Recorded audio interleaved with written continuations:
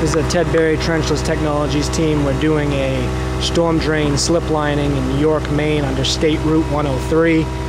We're replacing existing 24-inch corrugated metal pipe with new 18-inch polyethylene.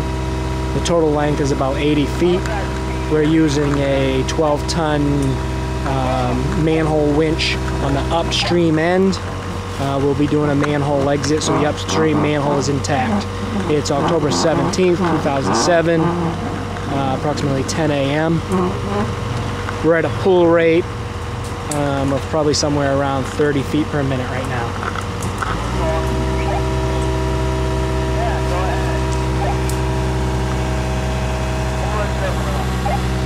Pipe is out through the woods out here.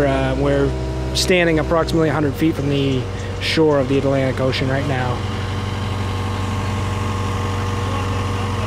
This is a new 48-inch outfall that's been installed. This new drain will be tied into that.